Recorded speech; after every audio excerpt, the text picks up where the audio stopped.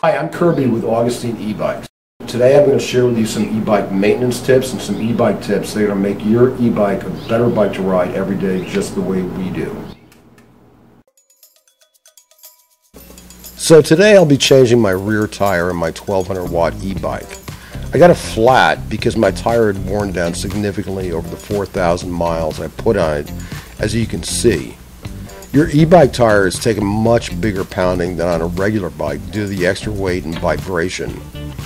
In order to remove the wheel, the first thing I have to do is disconnect the motor's wire connections to the controller.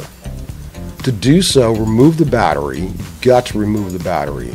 And depending on your connections, remove all connections from the controller related to your motor. Once that's disconnected, you can then remove your rear wheel. Make sure that all of the washers and lock washers are in the correct order.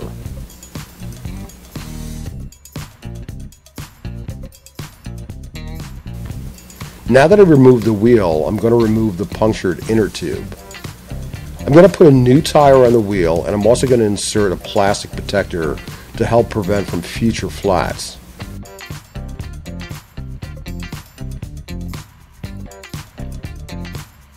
I've inflated the new inner tube so that it can conform to the tire and the plastic protector's form and will help prevent punctures when sealing the tire to the rim.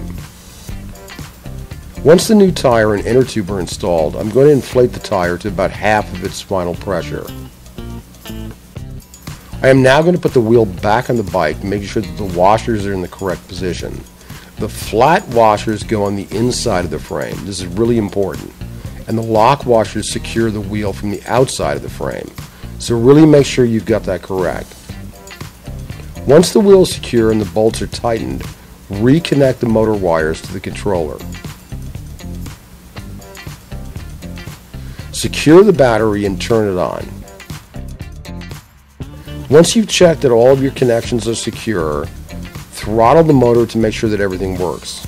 Once you make sure that everything's worked, problem solved.